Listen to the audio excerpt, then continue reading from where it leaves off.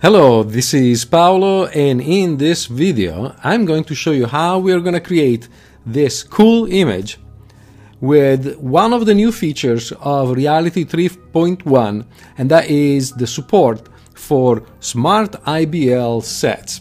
SmartIBL is a spec that has been defined by the fine people at hdrlabs.com.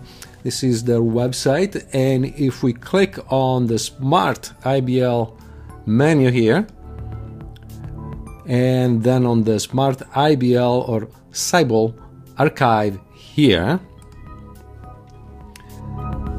we see a page with a series of IBL sets. Now, in case you're not familiar, IBL stands for Image-Based Lighting, and it's a great technique for creating very realistic images because the entire lighting of the scene can be obtained from light values that are embedded in a photo. And since the map, the source of the lighting, is coming from a real photo, the result is very realistic. Nice thing about SmartIBL is that a SmartIBL package, a SmartIBL set, includes all the data, all the information necessary for setting up the scene correctly.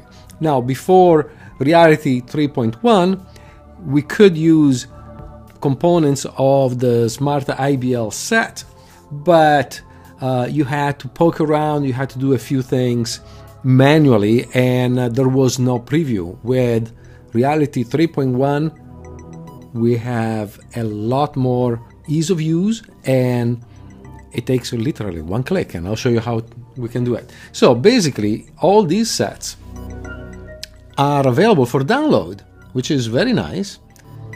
And when you download them, you end up with a zip file. So for the purpose of our example of our test, I use this, the helipad golden hour. A golden hour is either sunset or sunrise, with the sun really dramatic and quite saturated. It's an orange kind of light, and it's called the golden hour because it's generally the most impressive time of the day for shooting landscapes. I put this in my desktop under this directory here. So it's a helipad golden hour, and then you double click on it and it will expand into a directory. So here are all the files, and of course you're looking at this thing and you're thinking, what do I do with all this? Don't worry, it's very easy. We don't have to worry about anything. But this is basically the content of this zip file. So let's switch back to Poser. I have my scene set up already.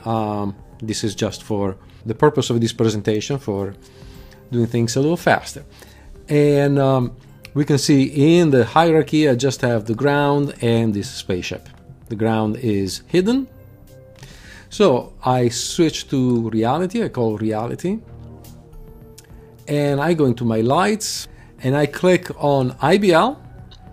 There's nothing here, so I need to select an IBL file.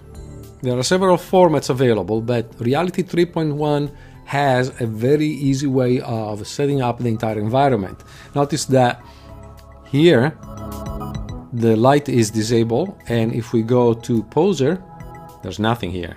Okay, that will change pretty quickly. So I click on the change button and navigate into the location where I have my IBL light, which is the _IBL folder in my desktop. Double click on the folder helipad golden hour, and then I click on the .ibl file. I forget about all this, I don't care about all these other files. Just click on the .ibl file and then click on open, confirm it. And you see that even though I selected the .ibl file, now here I see the .hdr. Basically, Reality opened the IBL file, looked inside, looked all the information necessary for setting up the scene, found out that the background and light information map is this one here. Don't need to know why. it changed also the gamma value. All these pictures have their own gamma value that is set by the person who created that package. We don't have to worry about that. Reality automatically sets the gamma value correctly, and since we have selected an IBL file, Reality correctly deducted that we want this light to be enabled. Now, if we go to Poser, look at this. The background is set. So basically, with Reality 3.1, we have a Reality IBL sphere which is not rendered. It's just for the purpose of positioning the camera and the background correctly, because I can click on this and then I can rotate the parameter. I can have any portion of the scene available. In this way, there's no guesswork anymore. I can just set this scene right here, for example, and when I switch back to Reality, the rotation is synced. See, it's Y rotation 54 degrees, Y rotation 54 degrees. So at this point, I have no other lights in this scene, okay? This is the only light. I go to my render tab where I have the name of the files that I want to create, and I'll call this spaceship, and I'll change the name for the Lux render file as well, spaceship. And now I can render, and with only one light we will be able to see exactly the same background and exactly the correct lighting. The whole point of creating realistic images is that the model in this case matches the lighting of the environment. And this tower, this squares tower here, this glass tower here with the name on top, when we check on Poser, that's exactly the same configuration. So this is how easy it is to create a background with IBL image corrected, and we see that the lighting is perfectly matching. Look at the spot here of sun on the nose of the spaceship. As it will finish rendering, it will progress and refine, it will become clearer and clearer to the point of the result I gave you at the beginning. So a couple of things to keep in mind. When I select the SmartIBL file, Reality automatically creates the Reality IBL sphere. It sets the map correctly. It does all this setup, which is really nice. Now, it can happen, right now I am in the main camera, it can happen that I want to switch to another camera. So maybe I want to go to the auxiliary camera. And all of a sudden, the background doesn't seem to be there. It is there. It actually is there. The deal is that in order to show this background correctly, so basically to emulate the projection that Lux Render does in its own environment, I had to create a sphere that is really huge. It's a very large sphere. And Poser, by default, clips the distance where a camera can see. So let me show you this. If I select the camera, now I am in the auxiliary camera. So I select this camera here, and now I see the parameters. Now there are two parameters that you might be familiar with, hither and yawn. Yawn is basically the limit in distance where the camera can see.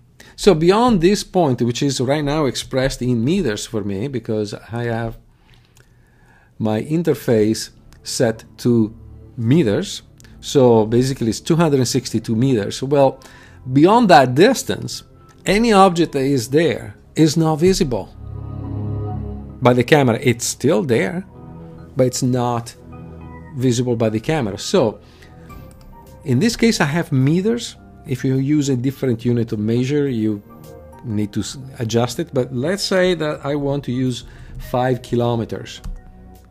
Boom, now I see it. So at this point, the camera sees the background. And the other thing, so now I'm all set. Now the other thing is, you might think, oh, why is the background so blurry? Well, right now, the focal length of this auxiliary camera is 18 millimeters, which is kind of a telephoto lens. Now this set, this city landscape, was shot with a wide angle lens, so something around 15 millimeters, and so there is a discrepancy in the lens. So if we simply change this to something like this, now you see the scene correctly. Okay, so everything is adjustable, everything is okay. You don't have to set it to 15 millimeters. You can set the lens to anything you want. I'm just trying to explain what's going on. When you set the map, when you set the IBL scene with reality, reality automatically sets the yawn parameter for the current camera, the camera that was active in that moment. And we were in the main camera. So since the main camera was active when I selected here this file, then reality automatically adjusts that camera so that we can see the background, but it doesn't do that for every camera in the scene. Okay, so just remember that if you switch to a different camera and the background doesn't show, then change the yawn parameter. Cameras, auxiliary camera, change the yawn parameter. Let's try again. If I switch to the posing camera, for example, here we are. Well, the posing camera seems to have, oh, if I switch to the posing camera here in the view, boom, again, I don't see the background. Okay, so I have the posing camera in the parameters. I go to the yawn parameter, select 5000 in this case, and I see again. And this is actually a nice angle, really nice scene. It would be great to render it from this lens, from this camera. So SmartIBL support directly in Reality 3.1 for Poser, one-click setup for the scene, the background, and the gamma values. It couldn't get any easier than this. Go to hdrlabs.com. They have dozens of these IBL sets, and they're all ready to be used. And please check with the licensing, because some of those have more restrictive licenses, but this is a great resource for 3D artists, and don't forget to thank them. So this is it. My name is Paolo Ciccone for Preta 3D, the makers of reality, and I hope you enjoyed this. I'll see you next time.